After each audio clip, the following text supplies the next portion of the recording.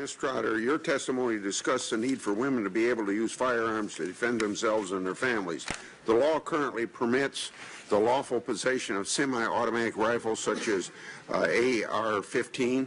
Can you tell us why you believe a semi-automatic rifle such as AR-15 has value as a weapon of self-defense, and does banning guns which feature designs to improve accuracy disproportionately burden women? I believe it does. Young women are speaking out as to why AR-15 weapons are their weapon of choice. The guns are accurate.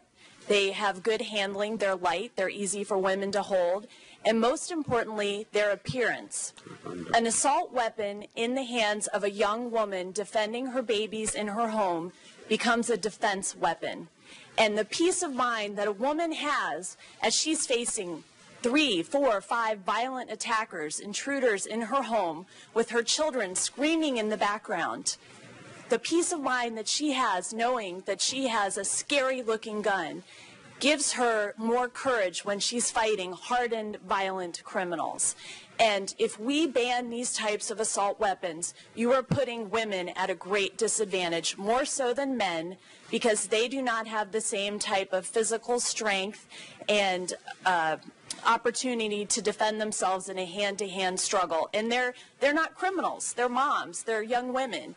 And they're not used to violent confrontation. So I absolutely urge, I speak on behalf of millions of American women across the country who urge you to defend our Second Amendment right to choose to defend ourselves.